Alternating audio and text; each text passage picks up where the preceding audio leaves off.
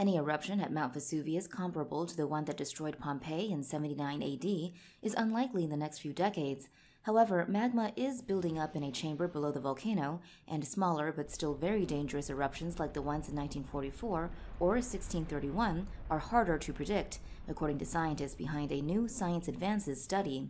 The scientists used garnet crystals from the 4 largest eruptions of the last 10,000 years to calculate how long magma resided in a chamber below the volcano before being spewed out, and thus when equivalent eruptions are likely to occur. The crystals helped show that rather than magma coming directly up from deep below the volcano, larger eruptions all involve a top chamber filling with magma that subsequently cools and crystallizes over hundreds and even thousands of years. When hotter magma later flows into the top chamber from below, it causes pressure rises, which can force the cooler, more explosive magma upwards.